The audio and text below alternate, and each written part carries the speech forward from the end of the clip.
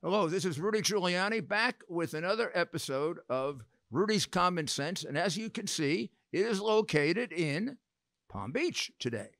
And it's located in Palm Beach because we are getting ready for what I think is going to be, well, it should get the Academy Award, I believe, from the excerpts that I've seen.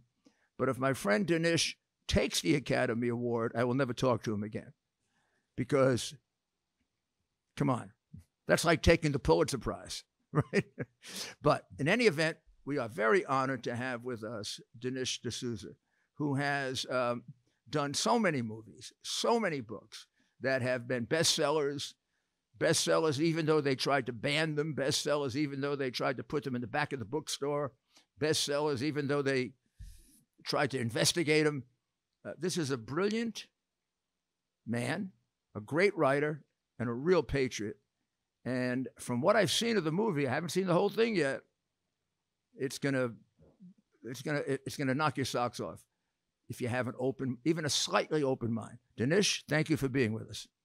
Hey, it's a real pleasure, and I'm really looking forward to this film getting out there because it is the first film, I think, that documents a volume of election fraud that is quite sufficient to tip the balance in the presidential election.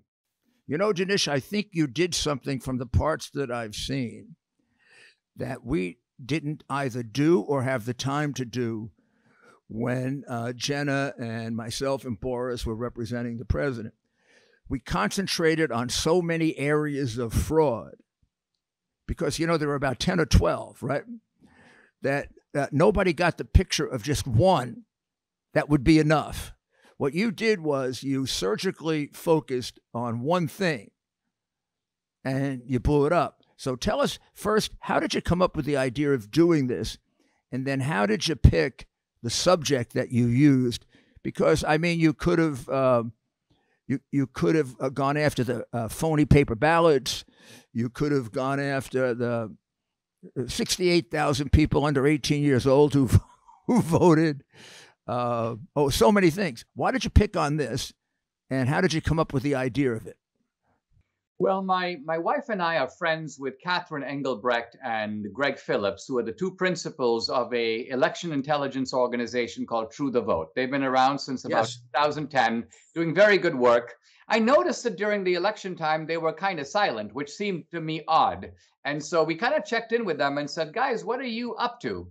And they were like, listen, you know, we think that because of the enormous changes of rules under COVID, the mail-in ballots, the mail-in drop boxes, that if the Democrats are going to cheat, we think that's where they would cheat the most. And so what we're going to do is we're trying to figure out a way that we can bust them. And so they came up with an ingenious way, which is simply to buy the cell phone geo-tracking of all cell phones in a certain area, in fact, in key cities, in key states where the election was decided. And so what they did is they bought the greater Atlanta area of Georgia. They bought Phoenix, Maricopa County. They bought Detroit, they bought Milwaukee, and they bought the greater Philadelphia area. And now I got to say a word about geo-tracking, because essentially geo-tracking is this technology that enables you to measure the movement of a cell phone. Our cell phones contain apps, and these apps allow our location to be pinpointed at a given moment in time. And so what True the Vote said is let's look at this data. By the way, 10 trillion pings of data. They've got the largest database on the 2020 election of anybody in the world. And they said, let us search this data. Let's write an algorithm to find mules. Now, what's a mule? A paid professional operative who's delivering fraudulent votes to a mail-in drop box. Let's try to find mules who go to 10 or more drop boxes. So you can see they set the bar really high. Because, I mean, if a guy goes to 8 drop boxes, they're not going to count you. You're only counting the most egregious, industrious mules who are going to 10 or more drop boxes. And even with that high bar, we found 2,000 mules. 2,000 mules in these areas alone. And these 2,000 mules are responsible together for at least 400,000 illegal ballots. Well, let's go back a moment. Tell me the cities they picked. Atlanta, you told me, Maricopa County. Phoenix, yes. A little bit of Yuma for complex reasons we don't need to go into. Okay, I know why.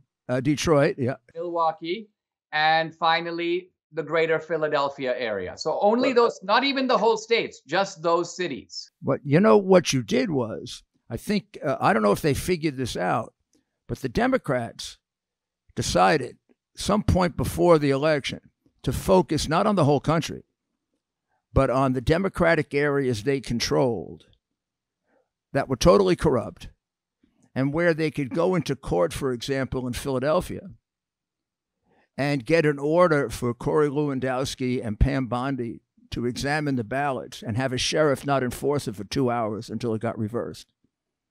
Or where they could go and have a court define every candidate should have a person present at the counting of votes, but the court defined present as just being there, but not looking at any votes. And one judge who dissented said, well, basically, you're there as a potted plant. What's the point of being there? So the point is they went to places. Atlanta is a crooked Democratic city. Detroit is legendary. Milwaukee is. And Philadelphia maybe is number 2 to Chicago. So they picked the right places in advance where probably there was cheating elsewhere. But here it was going to be out of control because nobody cared, nobody watched them.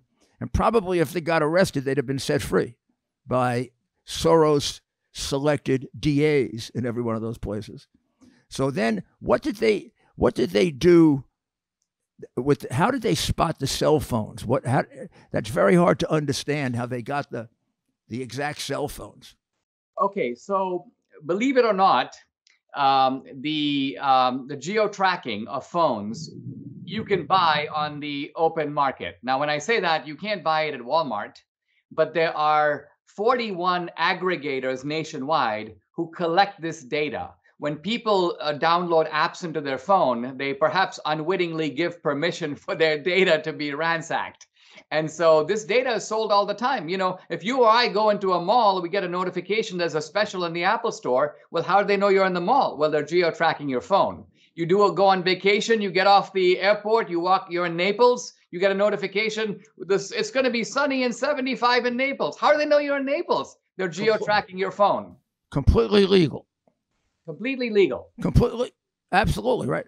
So I could go on myself today and try to find 41 of these aggregators and geo-track phones based on categories. Absolutely. And let's say you were to geo-track my phone, it would not only show that I'm here now at home sitting in front of my television, but that I woke up here, I went to a coffee shop, I went to the studio to record my podcast, I had lunch with a friend, and then I came back. The geo-tracking shows not only the location, but the movement of the phone. And so once you're able to, once you have this data, what you end up with is the identities. Now, when I say the identities, not the names, but the cell phone IDs of these 2,000 mules. Every cell phone has a unique digital fingerprint, the cell phone ID. And that allows law enforcement, if they want, to go get the names of these guys. Now, they then focused on what would be the high volume areas, which was very smart.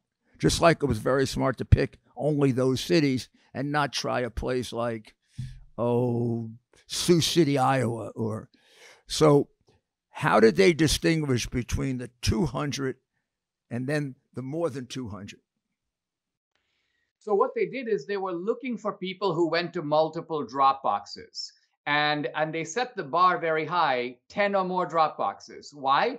Because look, it is conceivable you could have an innocent reason to go to 2 drop boxes. Let's say you went to 1 drop box and you dropped in your ballot, and you were walking by the second drop box and you simply had to tie your shoelace. So you stopped there, but you weren't doing anything nefarious. You just happened to stop there. So you don't want to get these kinds of accidental people. You want someone who has no good reason to go to that many drop boxes unless it were to dump illegal ballots. So you set the bar really high. You won't catch all the mules. If somebody goes to 6 drop boxes, you won't get them.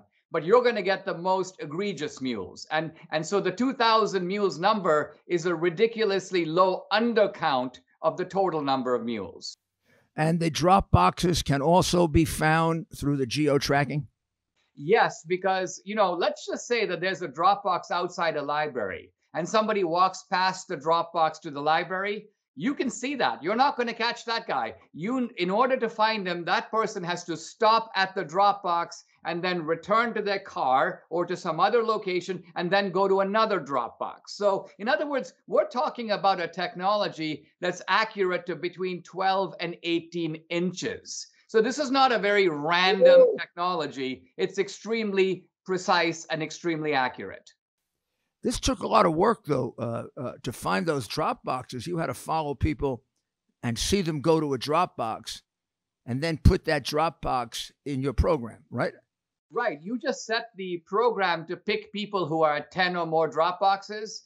And the other interesting thing is where they get the ballots, because the mules don't come up with their own ballots. They get the ballots from what we in the movie call vote stash houses. And what are the vote stash houses? Basically, they're left-wing organizations, many of them nonprofits, NGOs. They're deeply embedded in the inner city. These are the people who collect the ballots. They are the ones who pay and deploy the mules to go deliver them, very often in the middle of the night. And they're called vote? We call them vote stash houses. That's our colloquial term. But the point being that the mule goes to the stash house.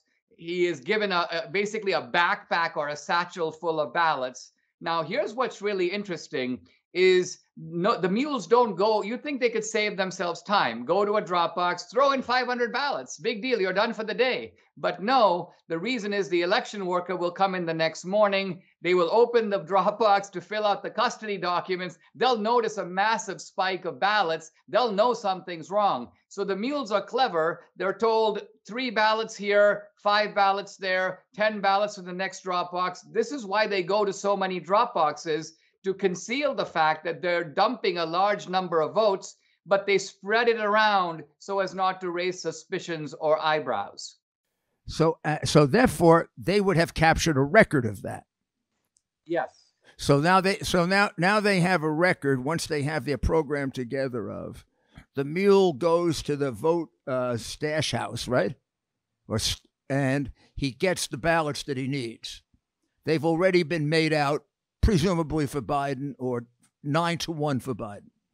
And instead of going to one drop box and dropping off 500, they'll spend all night dropping off 5 and 10 and 15 in different drop boxes. So you see them going to many places at night. Exactly. And that's exactly right. I mean, that is from the point of view of a trial lawyer, that's devastating evidence. Right. And now let's sort of clinch the deal here, because the geo-tracking evidence is supported by video evidence. Now, True the Vote was able to assemble, through public information records, completely legal, 4 million minutes of surveillance video. And I want to be really clear. This is not video that some dude, took off his truck by turning on his iPhone. We're talking about the official surveillance video of the states themselves. 4 million minutes.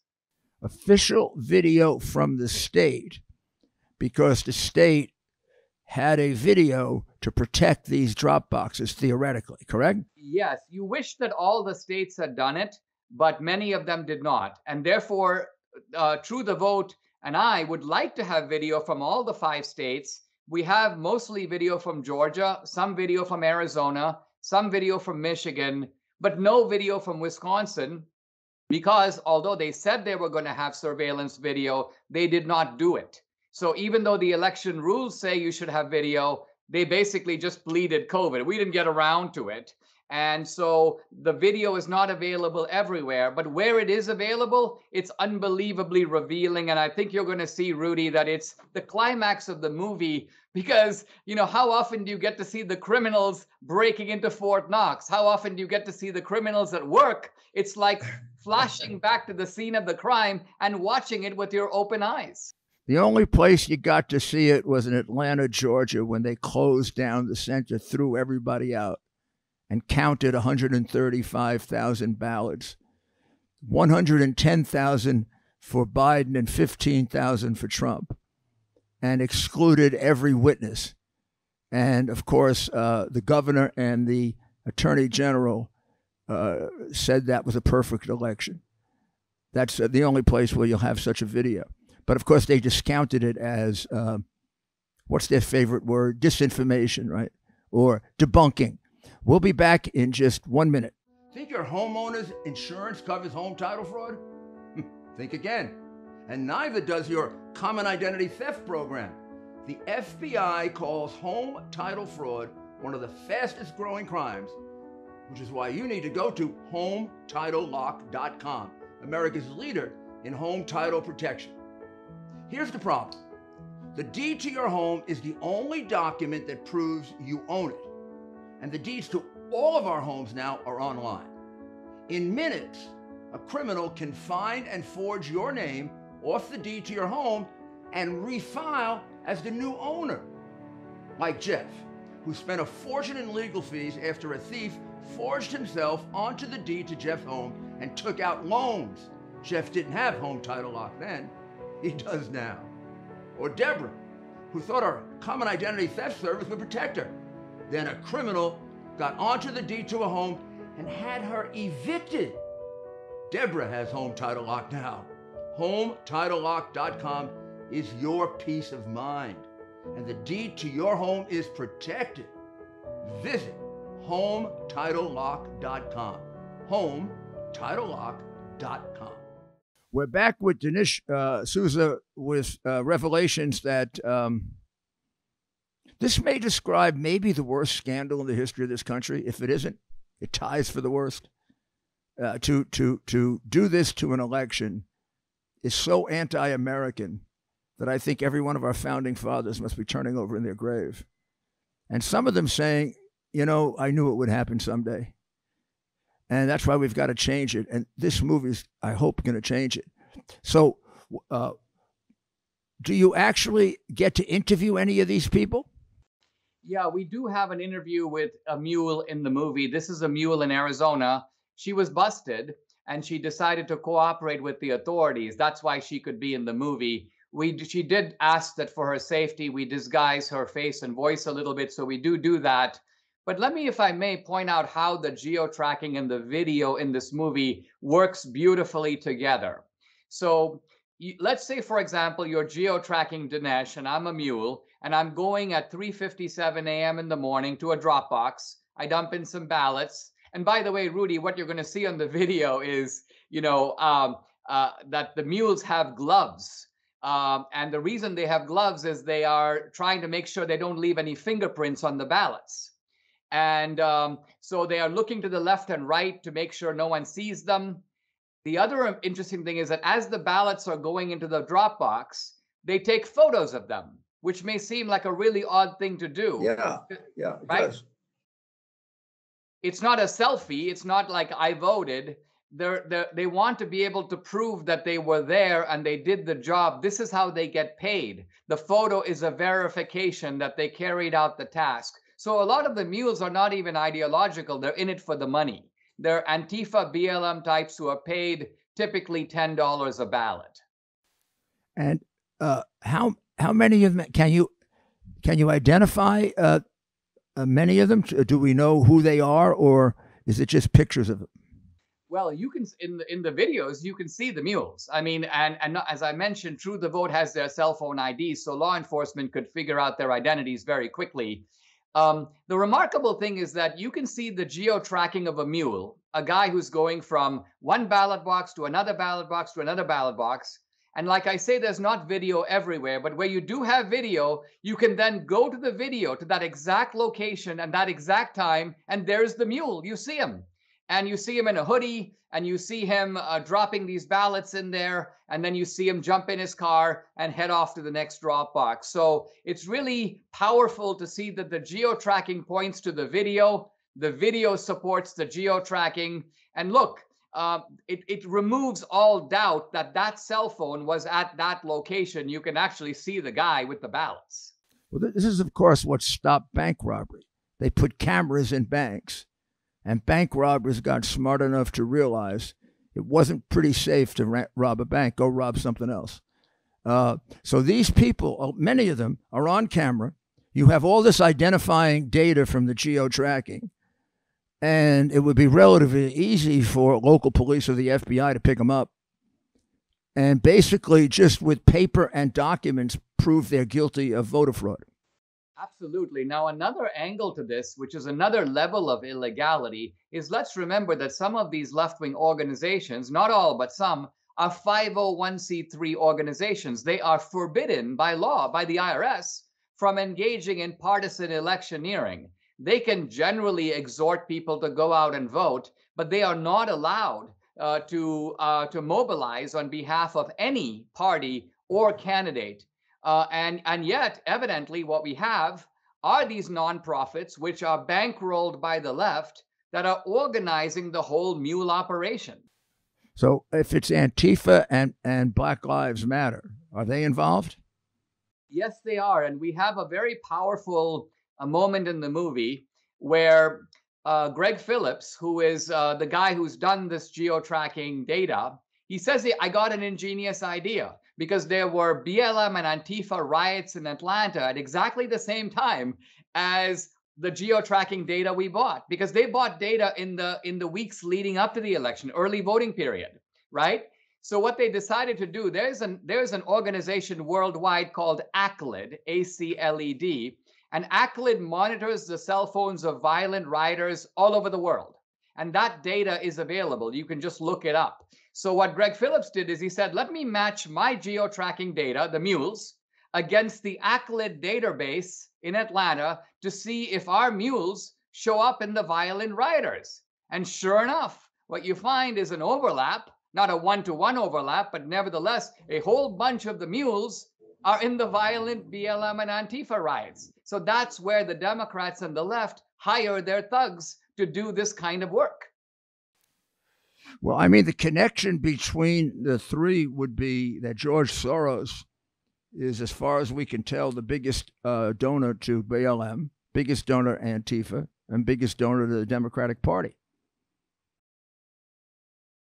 Yeah, we look for the money flow that is coming from the left into these nonprofits. Now, to be honest, there are things we don't know. And, for example, as you said, there are things that law enforcement can do that we can't do. If law enforcement takes these cell phone IDs, they get a warrant, they can go to the cell phone provider and unmask these mules. And then you interview them, who paid you, who put you up to it, who organized this. I mean, that would seem to be the logical next step of this movie. Whether or not it will happen, I don't know. Some of these areas, of course, have Democratic attorneys general, Democratic secretaries of state, but not all. I mean, obviously, Brnovich in Arizona is a Republican attorney general. Obviously, we know that there's Raffensperger, who has said he's investigating this, but how seriously he is doing it, I do not know.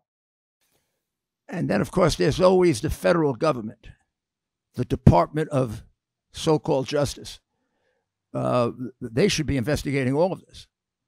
But think of it this way: if the premise of the film is right, and if the volume of the fraud is at the extent that we say, and by the way, in the climactic scene in the movie, we look at the impact of the fraud not as in a general sense, but in every single state. Let's look at the fraud in Arizona. Would it have tipped that state? Let's look at the fraud in Georgia. Would it have tipped that state? We literally redo the electoral math by subtracting the fraudulent votes. So when you look at the results, which are, by the way, very eye-opening, I can see why a guy like the Biden people and the DOJ are going to be a little hesitant in wanting to sort of blow this wide open, because blowing it wide open is going to point attention directly at them.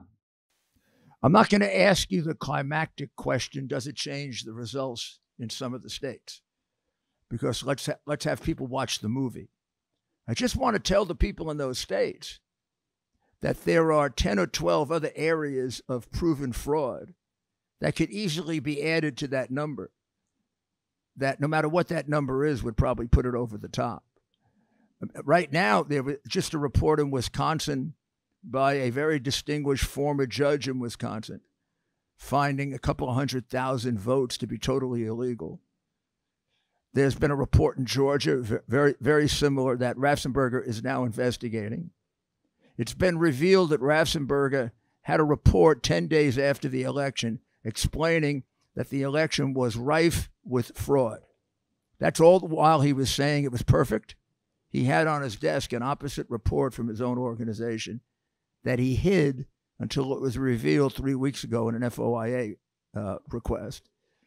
So in each one of these places, you have thousands and thousands of other ballots. 68,000 people under the age of 18 who voted in Georgia. That's the election. So I'm sure some of these put you over the top. Some may or may not. But I want to keep that as a climax for the movie. And Dinesh, I can't thank you enough for everything you've done for our republic. This may be the greatest, and the most courageous, because all of us who even say the word stolen election, we're now in fear of being labeled as terrorists by the Ministry of Disinformation. It's such, this whole idea that this was the most secure election in history. I do not think that any rational individual, regardless of their politics, who watches this movie will take that statement seriously after leaving the theater or after the credits roll at the end, because that is a ridiculous statement in view of the fraud that is demonstrated for you to see with your own two eyes. So I'm very excited about the film. I will say that because of censorship, I've had to create a different way to see the film. It's not in the normal places. Oh, yeah, tell me how we see it. You got to go to the website, which is 2000mules.com, 2000mules.com, the number 2000. And that'll give you 5 different ways to see the film. You can obviously, there's a virtual premiere coming up on Saturday, May 7th. And that's really cool. It's out of a great studio in Vegas. You watch the movie. There's a live Q&A to follow. The movie will be available for digital download after that, but only on uncancelable platforms. And of course, you can order DVDs, and there are other ways to watch the movie. You got to get it from the website, which is 2000mules.com. So it will not be in a movie theater. No, we had a limited theatrical release on Monday, May 2nd and Wednesday, May 4th. But those seats are gone. I mean, those theaters are chock full. And so now the best way to see it is Saturday, May 7th, virtual premiere. Go to 2000mules.com. Does the Ministry of Disinformation have agents taking pictures like the FBI did at the mafia wedding? I wonder about that. That's funny. I think what scares them is not disinformation. What really scares them is information. Well, remember, we're in 1984. So disinformation means information, and information means disinformation. Yes. Well, and I don't have to tell you good luck. We're going to do everything we can, and I'm sure everyone who agrees with me, of which there are many, are going to do everything we can to get this movie to every single American. Thank you so much. God bless you. Not long ago, Mike Lindell, the inventor of MyPillow, and his team fit me for my very own MyPillow. They also introduced me to their wide assortment of other incredible products, like their mattress topper, their sheets, towels, slippers, and more. Sleep is incredibly important to me, and I can assume for all of you. It's time you give MyPillow a try and see for yourself. Listeners have helped build MyPillow into the incredible company it is today, and Mike Lindell wants to give back to all of you. You can get great discounts on MyPillow products by going to mypillow.com right now and seeing each of the specially priced items, including those in the radio listener special square. You're going to see rotational offers up to 66% off on products like their pillows, mattress topper, Giza sheets, but also new products like their slippers, weighted blankets, robes, and waffle blankets. All MyPillow products come with a 60-day money-back guarantee. Enter promo code RUDY for these great specials. That's mypillow.com and use the promo code RUDY. This is Rudy Giuliani back with you on Rudy's Common Sense. You've just heard that maybe maybe the best interview I've ever been part of, in the sense of important to my country, important to our republic, important to saving our sacred right to vote. I mean, in a week in which they're taking away our right of free speech, with something that you could never have heard of in America, ever, ever, ever, a ministry of disinformation. I mean, that happened in Soviet Russia and China. It happens in Orwell's 1984 to warn us about a communist takeover of the West. And now we have a movie that, as I said, I've seen part of it, and I've talked to people who have watched it. Totally professional movie by a very distinguished author, producer, and just pure genius, who's been defamed. But every time he produces a movie, they can't find a single thing wrong with it, so they censor it. They're not going to show this movie in the movie theaters. That's what they used to do in Nazi Germany. People have a right to see this and make up their own mind about it. This is the United States of America. They have an absolute right to judge this movie for themselves.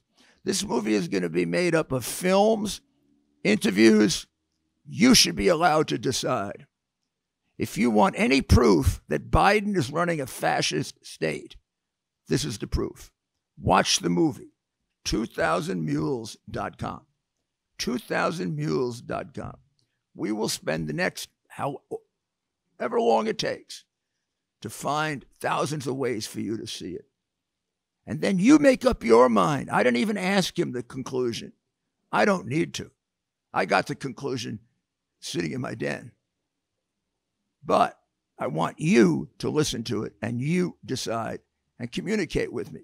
Communicate with me on RudyGiulianiCS.com. Go to the remarks section. Tell me what you think in advance. Tell me what you think when you see it. And then tomorrow night, I'm going to have the privilege of being at Mar-a-Lago with Dr. Maria and several others, Jenna Ellis, and we're going to get to see it fully. And I'll report on it to you as soon as I see it. God bless that we have people like Dinesh D'Souza and you. God bless America.